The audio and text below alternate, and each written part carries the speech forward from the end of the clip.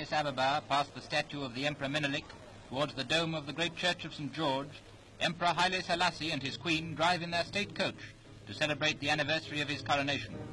Today, Addis Ababa has gone all festive, with everyone in the streets to watch the procession, regardless of the almost hourly danger of aerial attack by Italian bombing machines.